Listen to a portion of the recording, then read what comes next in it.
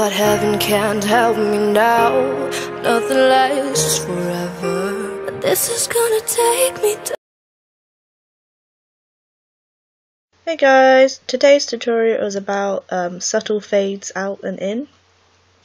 Basically for this effect you have to add the colouring to your clip, because if you don't and you add it to the track, the fade out isn't going to look as clean because of the way it doesn't kind of fade out to true black, I think, and something else, but I don't understand all the ins and outs of it. But basically have to add it to the clip, and it looks much nicer anyway, so I suggest always doing this.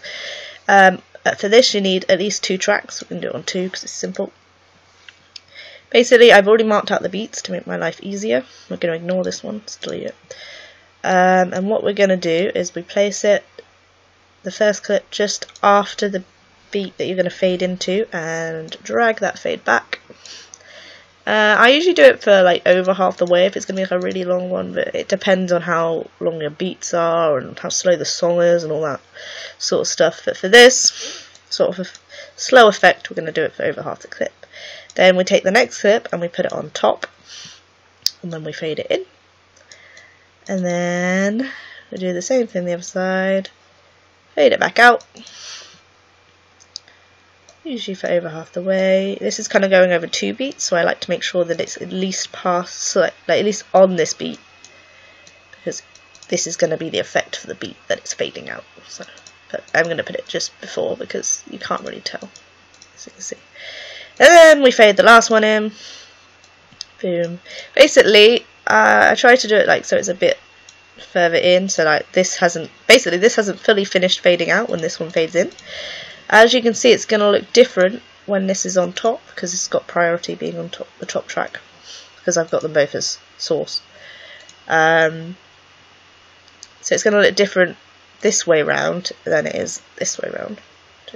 Well, you might not be able to tell, but it does look slightly different. So basically that's why you sometimes have a third track if you wanted to do this. Keep going. But we're not going to do that today. So yeah, this is it. Sometimes I think it's quite nice to, like, you fade out a long clip and then you bring in another one in black and white. Just an extra random stylistic choice there. And Shift+B, so we can just have a look and see what it looks like, because I have no idea.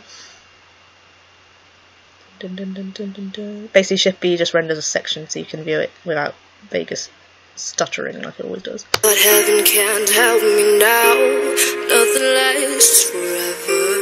This is gonna take me down. You're so tired. That's the effect.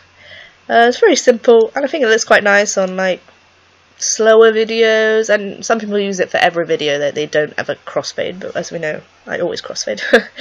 But I think it's great. So I hope this helps. Any questions, just put them in the comments, or any other requests, also put them in the comments. I'm happy to do anything. Okay, see you guys, hope you have a nice week.